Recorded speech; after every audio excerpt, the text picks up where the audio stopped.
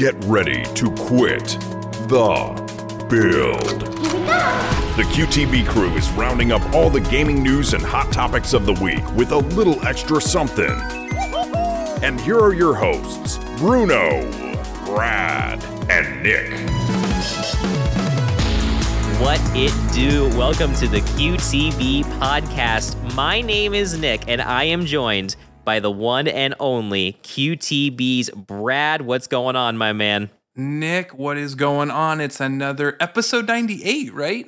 Episode 98. We're closing in on triple digits. And when we get this close to such a monumental occasion, we get special guests, right? Yes, we do. Who That's do we got right. here with us today, Nick? Tell our audience we got a treat here, okay? Because we have got one of our QTB network partners, none other than Chris from 1 Hour, 1 Decision, an Xbox Game Pass podcast. Chris, welcome to Quit the Build, man. It's been too long. It's been a while. Actually, it was we were just talking about it before that we went live. It's been a year since we actually. It's been a while on a podcast. So yeah, thank you guys for having me, and I appreciate being part of like almost triple digits. This is pretty cool. So, yeah, we're sneaking up on it, man. If you count like the bonus episodes and all that, we're pretty much already there. But awesome. Yeah, who's really counting? But for the home podcast, we're right there. We're getting there. Awesome. That's right. But yeah, so we will be having some guests from the QTB network and beyond, kind of rotating through over the coming months. So very exciting times and just a lot of fun stuff going on for the network. And a little bit later, we're going to be talking about 1 Hour, 1 Decision, what you guys have have going on. Just talk about the podcast because it's one of my staples. I love a short podcast. You know, too few people you can figure out like, okay, we're gonna come up with a format that like maybe 10 minutes, 15 minutes, and we're good. You know that fits comfortably into anyone's lineup. So we're gonna sell the heck out of this thing, Chris. I appreciate it.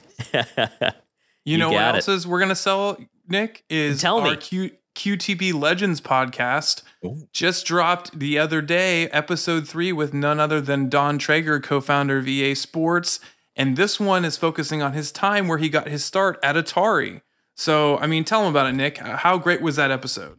Incredible episode. We've been there's just so much to talk about in Don Traeger's career, of course, one of the co-founders of EA Sports. But even, before that, these are the Atari years that we're talking about. And we're talking about legendary stories about the founding of, 720 skateboarding that quite literally created the skateboarding genre, subgenre of sports. We're talking about Marble Madness, one of the greatest video games ever made. Paperboy, I mean, come on, the list goes on and on. So yeah, definitely check that out. It's on. If you're listening to this on the QTB feed, we actually put the Legends episodes on that RSS feed. So Spotify, Apple Podcasts, whatever. You've probably already seen it in your queue.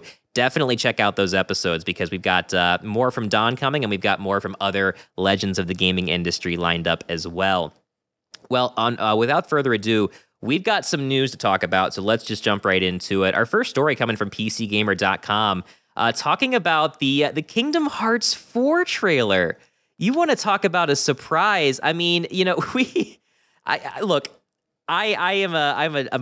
tried and true Kingdom Hearts fan. I've played just about every one of even like the obscure games. Because there's just something about it that just captures a moment, a time in my life when that was, in its prime, Kingdom Hearts 1 and 2. And this impossible mashup of Square Enix and Disney. And, with the wait that we had for Kingdom Hearts 3, what was it, like 12 years between 2 and 3? Something like that, something dumb. So we got this trailer for Kingdom Hearts 4 during one of the anniversary presentations for Kingdom Hearts this week alongside the announcement of another mobile game. Before we get into some of the speculation behind it, Chris, I'll start with you. What's your take on just like Kingdom Hearts as a whole? Because it seems like it is one of the most divisive game series I have ever experienced in terms of fandom online. Either you are all in on it or you just could not care less. Yeah, I am the latter. In this case, it's not even about that. Like the concept is pretty cool. Being able to like interact with Disney characters and stuff like that. It definitely seems like it'd be appealing, but like I don't know. I think I grew tired of like that style of game for a bit. So yeah, like for me, I just want to get in and start playing. I don't want to be like clicking through a menu system to do attacks. So although I don't know, correct me if I'm wrong, but I think that the later versions of the game are more real time, or like in terms of the. Yeah, I mean, the combat's always been real time. Oh, it's always but been it has that command menu, right? That you do have to like you use your D-pad to work your way through as you're playing. Future games made it a little more streamlined, where it wasn't quite as cumbersome to like go in and like select a certain spell or use a certain item. But yeah, it's that for the most part the game has been real time, but it definitely has its clunkier moments, right? Yeah. But no, I totally understand where you're coming from, and I already know I'm going to be the Kingdom Hearts fan in the room, so I'm probably going to be the guy to talk about it. But I'm just curious to hear your takes on it because, it is very much a well-known franchise, right? And one that was very much a defining part of the PS2 era of gaming, right? One of the, I think, flagship titles really for the PS2. And I mean, Brad, you look at what Fortnite has done for the crossover, or even Super Smash Brothers has done for the concept of a crossover from more than just Nintendo. But I really think if you go back into gaming, I think Kingdom Hearts is kind of one of the OGs of just taking these wildly different worlds of Disney and Square Enix and saying, you know what, we can not only mash these two things together, but we can create these new storylines and memorable. It really has become its own thing, despite being the product of two different franchises. Wouldn't you agree? Exactly. I think that's the business model at hand here, right? And that's why I think you're seeing these significant gaps between releases is because of the landscape that's changing on the business side. How many acquisitions, how many new titles has Disney put out in the last decade? I mean, you can roll through them, right? I mean, you can think of we've got all of, think about ownership of Marvel, their acquisition of Fox. I mean, all of the Pixar movies. I mean, all of the Disney productions that have come out. I'm thinking like, Zootopia, Moana, Wreck-It Ralph. I mean, the acquisition of Fox would give you access to The Simpsons and King of the Hill. Obviously, Marvel could bring in some really, all of our super favorite Avengers and their settings of where they live, Asgard or Wakanda or whatever, right? So think about the new platforms, new worlds that now could be crossed into the mix with the newest release. And that's why it's taking, I think, so much time for them to figure out what they want to make this next iteration of the game. Because I think we've had so many cartoony worlds before. There's been a lot of crossover with the original Disney characters with Mickey and Donald, and not saying that we don't want that anymore, but I think there's this next level of access now to this crossover functionality that you're talking about that from a business standpoint makes 100,000% and is why they should do it. That's going to make this game successful is these new crossovers that we haven't seen yet and these new storylines that will be one of a kind to this game. Right. One of the biggest downsides to Kingdom Hearts right now that makes it's a barrier to entry is it is a confusing game. Even some of the most diehard like lore fanatics behind Kingdom Hearts still can't universally agree on like certain parts of the lore because they have fleshed it out kind of laterally so much. That there's some depth to it, but man, there's all these different games, and there was a flip phone game that had plot, and they had to create like a movie out of it so that you could actually like know what happened. They have had I'm not kidding. They have had live concerts of Kingdom Hearts music where cutscenes have played that you can't see them anywhere else, and they have lore in them that you can't get anywhere else. So to actually be up to speed on the Kingdom Hearts world, you had to go to a limited run live concert. That's how just wacky it's gotten. One of the mobile games. Are you our Kingdom Hearts lore expert here? I'm not. I'm really not. Have you been to the musical? I haven't.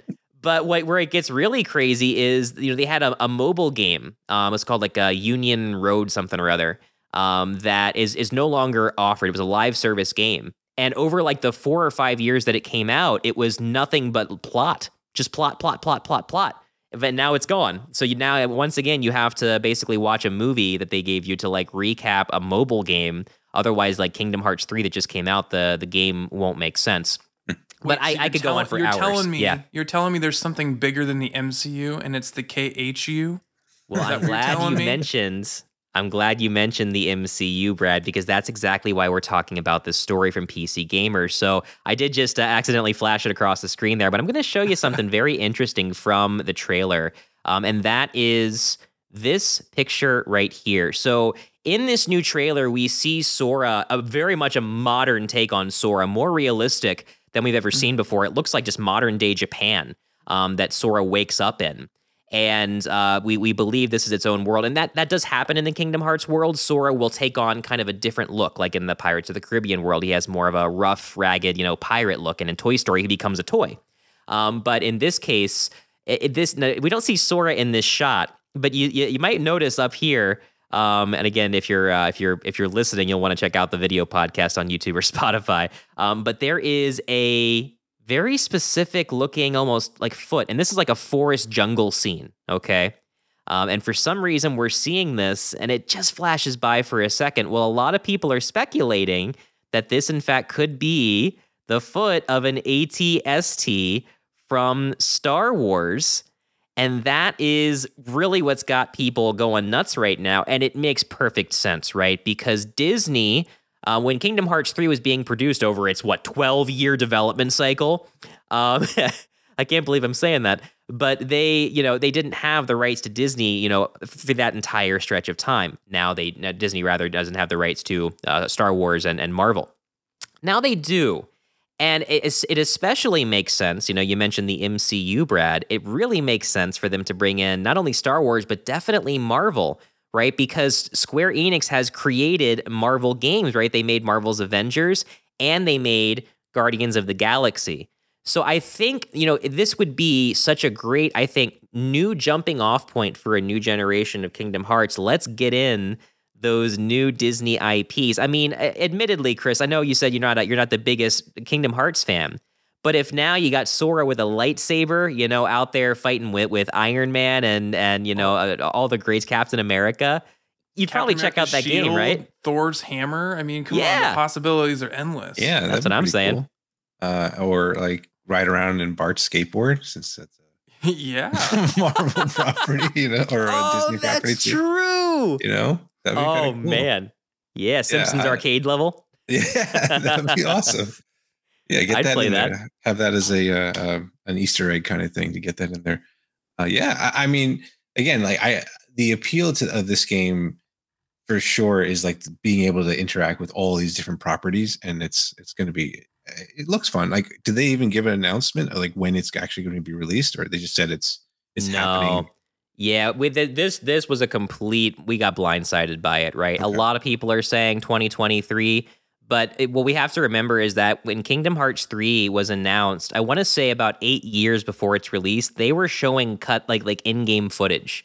Now they ended up changing. I think they moved over to another development engine, and that was one of the big reasons why it took so long to make. But it doesn't change the fact that, that's just an absurd amount of time to wait. So most people, myself included, are just automatically going the maximum pessimist route and saying there is no way I am playing this game until like 2030. That way, if it does, if they over deliver, it'll be a pleasant surprise. But we just saw that. My goodness, was it Perfect Dark, right? We got that teaser trailer, and now it sounds like the studio that's behind it is just in complete disarray. So, Brad, I think we're going to have to just go like just full pessimist, right? And say, yeah, if we get it, it's great, but I don't see it happening anytime soon.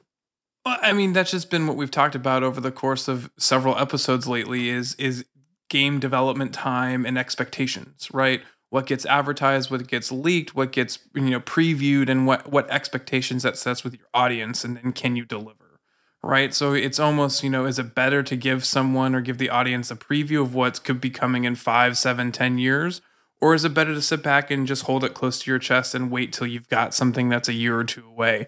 There's no perfect formula, but I think you have to follow what's historically been with Kingdom Hearts, and that there is such a divisive nature on this game that I think for the fans who love it, this was exactly what they needed to, bide their time for another 5, 7 years. For the pessimists, it's going to be, yep, there you go. See you never, right? Like, see it, I'm going to be a dad of 5 by then, right? So, yeah. It's just, it helps fuel the fire for both sides. And so you just got to dig into your side and know, yes, I'm a fan. I'm waiting for it. I'll bide my time, or good luck. Good luck, you people who play that game. I'll have played 100 games by the time that comes out, right? Yeah. So especially if I do it in an hour. It's right, tough. Chris? I will admit, Chris, I'm a little salty that you guys didn't land on Kingdom Hearts 3, before it left Game Pass. I probably should have told you, instead of giving you a request to play it. Right. But I mean, it would have been one of those things where, and we were just talking in the pre-show, where so many of these games, and Kingdom Hearts is no different. There's so much setup and cutscene after cutscene, and 1 hour would not be enough time to even begin to play it. I don't think you almost would have to pick a new game, if I'm being honest. Oh man, it's crazy though. Like this whole series, but going back to the idea of, whether people are eager to be waiting and stuff like, because Blizzard did that for years, where they just like, we're only releasing the game when it's ready, and they weren't looking at pleasing the shareholders or whoever it is, the board of directors. It was just like, well, when it's done, it's done, and then that was it. I think a lot of times the development studios have to have that trust from the people that play their games, and unfortunately sometimes it bites them in the ass, like with CD Projekt Red, right? Like they said it was going to get done when it's done, and then they rushed it out, and it, kind of was not great. But I'm sure they're trying to do their thing. But does that beg the question though? Is it a lack of understanding now with the current gamer of what it takes to put out that quality of a game, or is it instant gratification expectations? I mean, how do we find a balance from letting developers have the time they need to put out a really quality title, but also holding them to some type of standard where it doesn't take them a decade? Because then there's no business there, right? There is a business now, but the gaming industry is rapidly growing. It's massively successful. Esports is taking off. I mean, it's becoming mainstream. So at some point, there are going to be shareholders, there's going to be businesses, there's going to be owners who expect these developers to more or less operate like a machine and be able to put out titles at a certain pace that please their audience and deliver financially. So I think you're going to see a struggle between shareholders, the developers themselves who are passionate and want to put out a quality top-end product, and then their fan base who is constantly itching for something new. Right, Nick? Yeah, it's we've talked about this before on the show, right? We had that whole issue with Scalebound where, the Japanese mentality of game development still is, and thank goodness, we'll release it when it's ready, right? They are much less likely to cave in to release a game. And I will say the Kingdom Hearts games, much like anything else that Square Enix puts out, with the exception of live service games, the Avengers was a mess, that they do provide a quality product, at the end of the day. So I am more than happy to wait. It's just the problem is that Kingdom Hearts 3 did not make people happy in terms of plot resolution, because they had been waiting for so long, and with all these extra games, it felt like Kingdom Hearts 3 was supposed to be the Avengers endgame of the Kingdom Hearts series, right? And close out an arc before starting a new one. And it didn't do that. It really didn't do that. It just raised more questions than anything. It was really the Shenmue 3 of what we got with Kingdom Hearts, where it was just like, man, we waited all that time and this is what we got. There's actually a lot of parallels there where it was just mostly filler, and then 30 minutes of actual story, and you ended up right back where you were before. So it's challenging, but right now it's just a waiting game. Now we are going to get some other content in the meantime. They did announce another mobile game set in the Kingdom Hearts world. We'll see what they do with that. Again, if it's anything like the other ones, you're going to have to play it if you really want to know, what's going on in this just very interesting and unique world.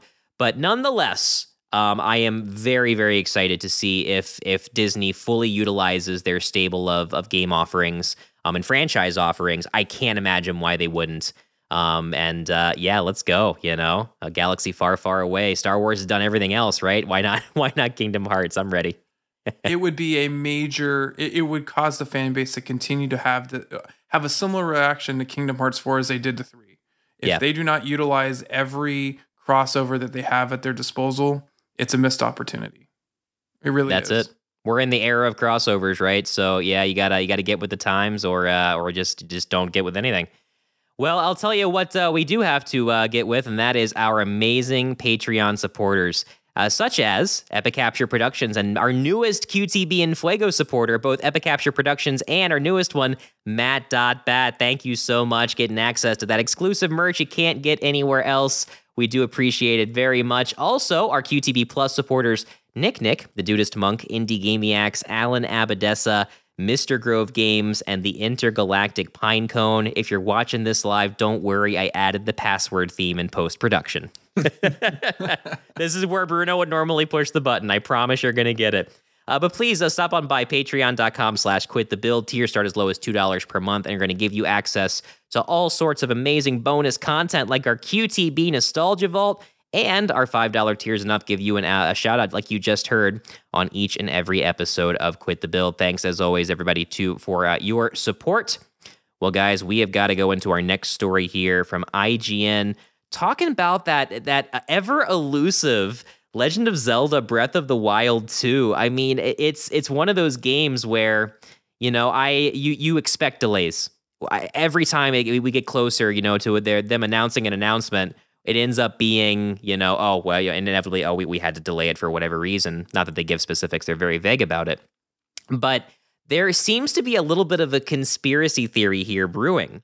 And this story talking about how Breath of the Wild 2 might end up being another cross-generation title. So this article talking about how a lot of tech experts have analyzed the most recent round of footage based on screenshots that have come out for Legend of Zelda Breath of the Wild 2, and saying that it may be way too powerful with what they're showing to run on current-gen hardware. Okay, now we've talked for a long time. The gaming industry as a whole has talked a long time about the elusive Switch Pro that never happened, right? It seems like they've kind of moved away with that OLED announcement of, yeah, you get a better display, but that's all you get. But this story, and of course Digital Foundry, which they are the gold standard of really breaking down game performance comparisons, and of course in this case looking at these screenshots and kind of reverse engineering, can the Switch really run this? And they're skeptical. Now, there's some validity to this because it is very rare for Nintendo to put out any kind of gameplay footage or cinematic anything that is above and beyond how the game actually runs. They want to show you what you see is what you're going to get. So it's unlikely that they're showing us something where we're going to get a downscaled version of it when it eventually comes out. But yeah, this story basically saying, look, just based on the incredible graphics and a lot of the special effects that are being shown between the original trailer that we saw and these new screenshots, the speculation is that this is going to be just like Breath of the Wild was a cross-gen between the Wii U and the Switch, that this is going to end up being stalled out so that whenever they announce that next console, and it's got to be coming soon, that they can say, hey, Breath of the Wild 2 is going to be available on it. Chris, do you think that there's any merit to that conspiracy, or is it just another case of a eternally delayed game? Well, it came from IGN, so I guess it's not Kotaku. So there's some validity there, right? But I like this guy. but anything's possible. Like the Switch Pro rumor was going on for years. How old is this Switch now? Switch came out in 2017, so it's going on 5 years, almost 6 years. Yeah. Mm-hmm. Almost 6 years, it's about time for them to announce something else. Yeah, so, I mean, it makes sense. It totally makes sense. And I know people are super excited about this game and want to get going on it, but Nintendo's going to do what Nintendo does, and they'll just release it however they want, and people will buy it in any way that it comes out to. I always say we're talking about the company that when everyone else was saying virtual reality, they were saying cardboard pianos. Buy our cardboard kits. Right. So yeah, I mean, Nintendo is they just march to the beat of their own drum. I mean, what's your take on it, Brad? Do you think there's there's some kind of validity to saying they're intentionally stalling it? I would say probably not, but I mean, I'm curious about your take. It's hard to say. Where I struggle is that I feel like Nintendo, to your point about always beating to its own drum, Nintendo's never wowed people with their graphics. Their game platforms, their game titles, the way that they run has never been about realism or, graphics cards and basically, what the PlayStation 5 and Xbox Series X are trying to be. So I feel like it's kind of a little bit off their road, off their identity, to now be looking to push into some type of next gen higher graphics platform. I mean, I know they need to continue to push their systems, but it seems a little suspect to me that this is what they're focusing on rather than the quality of titles and exclusives that they have. And so I'm wondering if this is just kind of a rendered out, clip, a rendered out footage that they did elevate to get people appetizing over the quality of Breath of the Wild 2, not so much about the possibility of a next gen console.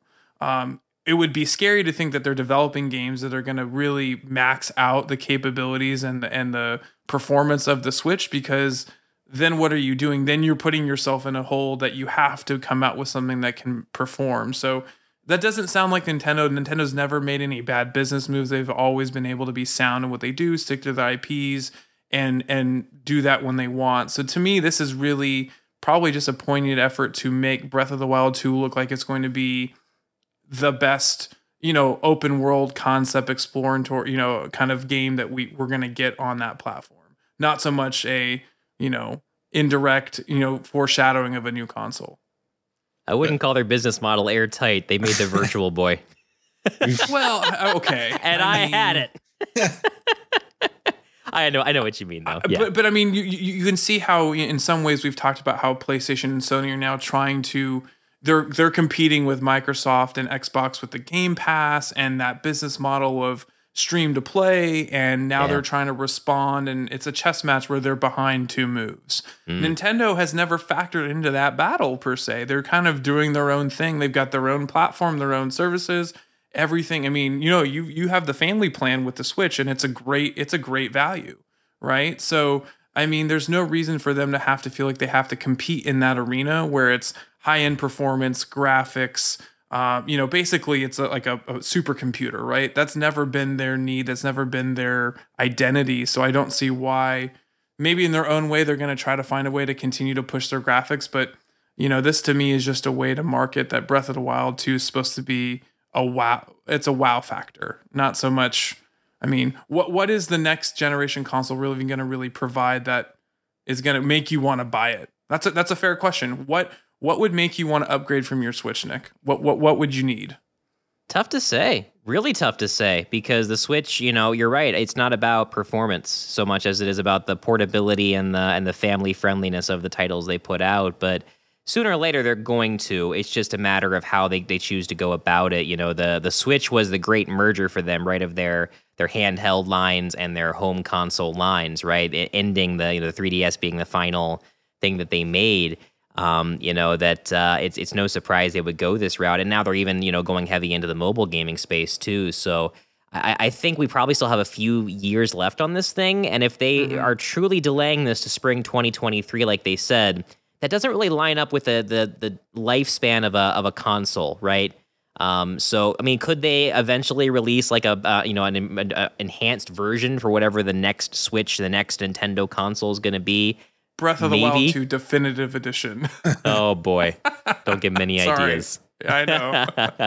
But your point, go ahead. Your point's valid though. Like, if they're merging portability with their titles, you're gonna reach a finite ability to provide that tech performance. In terms of size, weight, and actual portability, that's going to deliver that performance without there being any issues or it being very fragile and not being able to play it and take it with you. Right. And cost, right? If you're going to make something that high end that you can take with you and plug in and take on the road, that's going to cost a pretty penny. And you got to wonder what their demographic is, who their market is. Are they going to really want to buy that or afford to be able to buy that? There's a lot of questions from the business side that it just doesn't seem to me like they're going to have this high end mobile portable Switch Pro that delivers the next level or comparable level of performance and technology to the Series X and the PS5. So to that, I guess I'll ask this question then regarding, I mean, I know for the most part Nintendo goes to the beat of their own drum, but do they feel any sort of pressure from like the Steam Deck? And, there is that, right? And then there's also the possibility. I mean, there could be some other like back end fanciness that they could be doing with Breath of the Wild. Like they could be using they could be offloading some of the graphic stuff to like streaming. Like I know, I don't know if you guys remember back in the day where Microsoft was was pushing this whole thing. Like I think it was with Crackdown 3, where they were trying to offload a lot of the graphic stuff to the cloud, like the Azure cloud stuff, so that like they could do destructible environments, like fully destructible environments like that. Right. Like could they do that with Breath of the Wild? But to your point, if they are, Brad, to your point with them doing like up rendering stuff, like then could people be disappointed when they actually play the game and they say this game doesn't look that good as what they're showing in these screenshots? Like there's a fine line, of course, but it is. There's a lot of little things you have to work out here, right? I mean, as far as the Steam Deck is concerned, the pricing isn't even close, right? The Switch Lite, $200 right now. If you manage to get a Steam Deck at MSRP, the cheapest model, right, the 64 gigabyte, that was a $400 purchase. So, I mean, they still have that value proposition of being the family-friendly and affordable option for gaming as an all-in-one solution, but there's just a lot of interesting ways to look at like what the next 5 years are going to look like for Nintendo. I think people understand like what the path is for PlayStation or what the path is for Xbox, but the path for Nintendo, there's always unknowns, and I don't think even they know up to a certain point what that next play is going to be. If anything, Chris, I'm just excited. What's that? I was to say it feels kind of where I felt right before the Wii U came out. Like I feel like there's these points in their business model and their journey where you wonder what's next and then they surprise you. Mm-hmm. So I'm not worried about seeing what it's going to be. I think they're going to come out with something that's going to be completely different than what we've got right now, because joining the group with Xbox and PlayStation just means you're just throwing your hand into a too many hands in the same pot, right? Yeah. Like they're building their own pot that's going to sit across the table. And then they're going to be only hand in there, and they want you to come over there and see what's in the pot versus sticking around with Xbox and PlayStation. So I really think whatever it's going to be something we haven't seen before, and it will probably benefit their IPs and their exclusive titles. Definitely. Yeah, I think if anything, I'm just what I was going to say, Chris, is as much as you guys have to talk about Xbox Game Pass, you're locked into that format. It must be nice for you to finally talk about just like Nintendo or a different console for once, right? Yeah, for sure. I don't really get to play my Switch because my kids have taken that hostage. But right. But for the most part, it's just like to you guys' point about their graphical quality and all that stuff. They don't need to do that because of the art style that they go with too. Like I know Tom and I talk about this a lot too, where it's like if you stick to a particular art style, if you're not trying to go for realism, you're not trying to do all that, and these games will look great for a very long time. Yeah. And that's why Breath of the Wild, like Mario Galaxy, still looks great. And so yeah, I think they can keep doing what they're doing, and things will be fine. People will be happy with it. Like they have their own way of doing things. It's a different demographic, right? Yeah. It really is. You've got the adults who are nostalgic and have been Nintendo fans since the original console that still want it. But now you're talking about the next generation of kids. Your kids are, eventually our kids who that's their first console. I mean, how many kids jump from being a toddler to just playing Nintendo or to an Xbox or a PlayStation? I feel like most people growing up our age had a Nintendo. Like that was the first one you had, right? So, I mean, I feel like that demographic's going to be different. I feel like, and that really lends to your point about, okay, well, we can choose a particular art style that maybe gravitates and represents who we're going for a bit more versus the realism that can maybe feel a bit more adult or a bit more mature. So. Yeah, for sure. Yeah, it's just there's a lot of. I mean, we could talk for hours about just like the bizarre world of Nintendo and the unknowns, right? They're always the one that's like last. They're the wild card. I mean, that's the only way you can describe them in the gaming industry from day one, right? They were a disruptor, and to this day they're just a complete wild card. It's a lot of fun, but I guess we'll see. I'm just. We got a major delay the first time around where they're like, yeah, we can't do anything. Got to wait a year. And now it's, hey, same thing. Spring of 2023. Got to wait a year. So we'll see. But I'm in that same boat as with most of these new games of like, I'll play them eventually. I guess maybe I'll get 2 or 3 more Zelda games in my lifetime. So you seem more antsy with Breath of the Wild 2 than you did with Kingdom Hearts 4.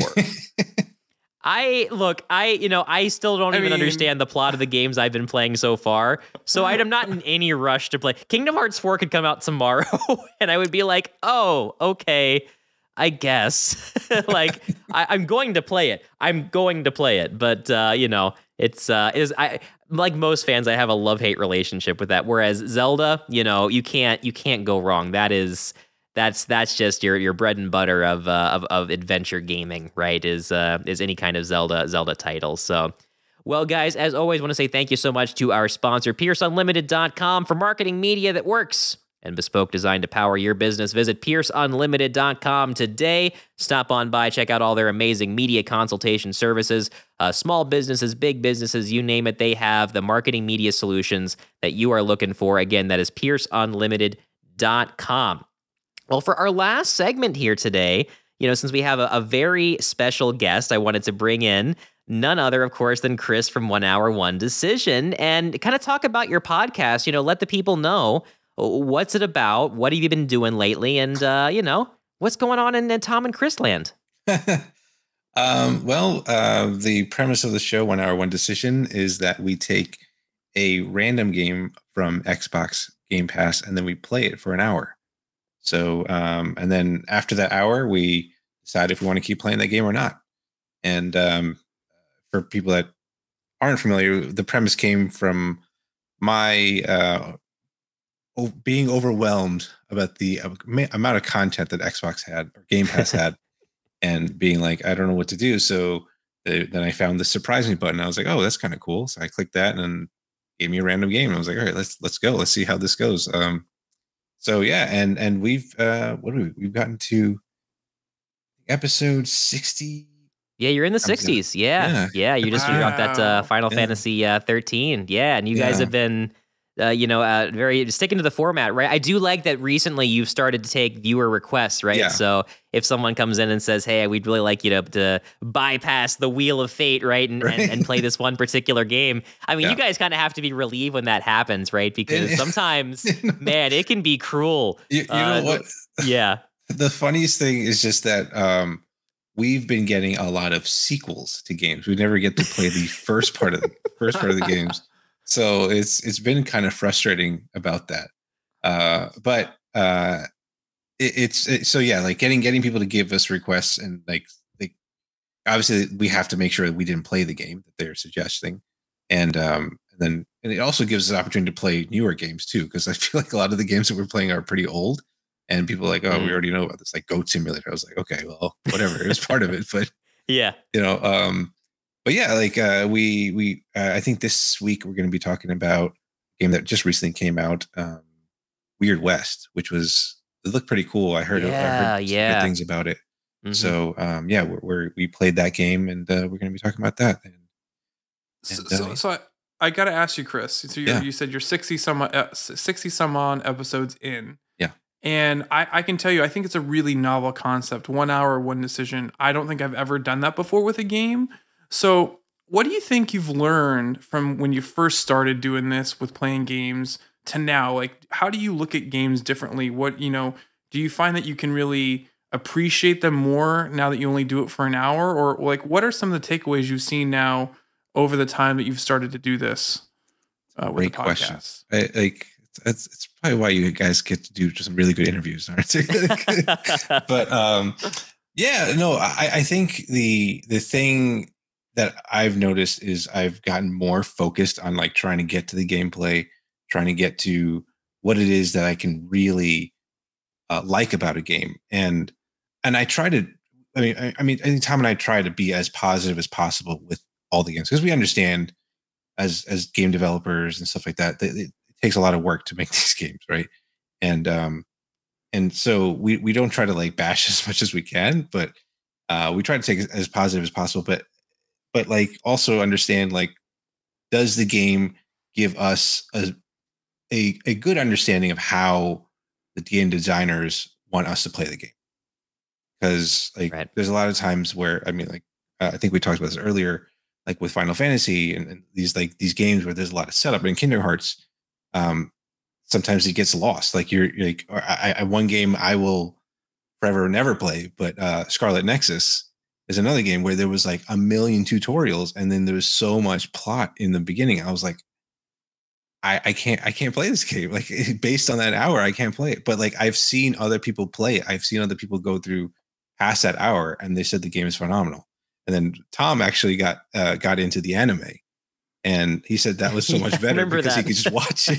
He could just watch it instead of playing the game. Yeah. So, because the world building in a lot of these games are really cool. And then, and the one thing I've gotten to appreciate games that I probably would never have picked up.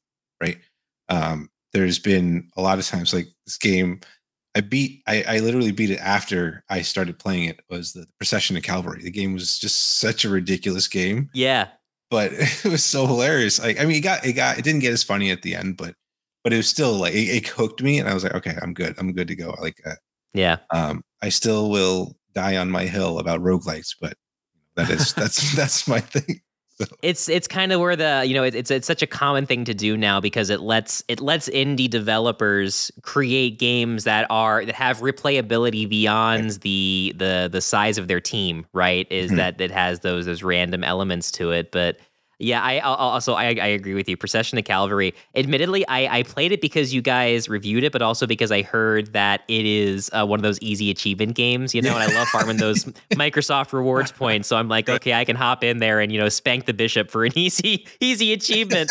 But it is fun. It's got that irreverent like Monty Python style humor, and I've been laughing out loud so much playing that game. I will definitely beat it, and that's great because I would have never thought to touch that game if I hadn't heard that episode that you played it. So I think what you're doing is a really important, almost public service kind of guide. And it kind of a random, you're carving your own path where fate takes you, rather than what do I want to play? It's rather what does RNG want me to play? It's fun. As soon as Xbox removes that, I was like, okay, time to pack it up. It's like it's over. Someone will make a button. Trust me. No, someone will keep that alive. I'll make it for you if I have to. Oh, I appreciate it. Well, I was going to say, and that's the beauty of the Game Pass, right? Is I think there, like you said, what the whole point of why you started this was there's so much content to get through. It is daunting when you look at it and go, well, where do I start? What games do I really like? How do I even know? And so I'm with you, Nick. I think it's a great public service for anyone who's got Game Pass who doesn't know where to start. Listen to the podcast, find out what you could be interested in, and get some insight to know before you jump in. So, hit that link. We got it here shown on the screen, quitthebuild.com/1H1D for 1 hour, 1 decision, and check it out to really find out how you can maximize your money with your Game Pass and play the games you want to play. There you go. Don't be like me and get stuck on the menu of Game Pass, just staring at it for an hour. What do I play? I've been there. I have been there too many times that I want to admit. And it's like it's like picking a movie right on Netflix, right? You're like, what do you want to watch? What do you want to watch? And then finally, when you get to the choice, your partner's asleep and you were down to just go to bed, right? I mean, so no, I mean it great podcast. It's helped me kind of pick some games too. I'm not going to lie, and games that I normally wouldn't pick because I feel I pigeonhole myself. I really I stick with my bread and butters, like you said, Nick. For you, Breath of the Wild. For me, I play a lot of Fortnite.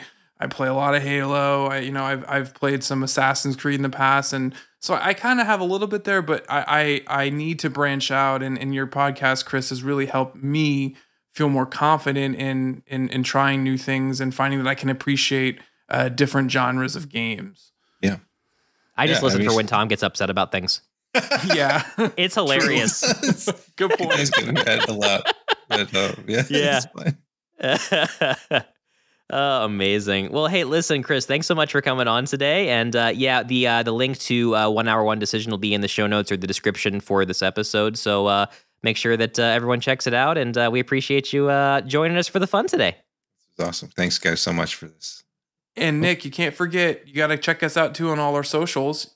You got to get that merch, right? Get that merch, that swag, that squad swag, of course, at our merch page, quitthebuild.com. If you go there, you can go to our /merch or just go to our merch page. We have some amazing merch there. If you were watching our podcast, you saw Brad just hold up the QTB Retro Vibe t-shirt, just full of that 70s rainbow effect cheese. You got to love it.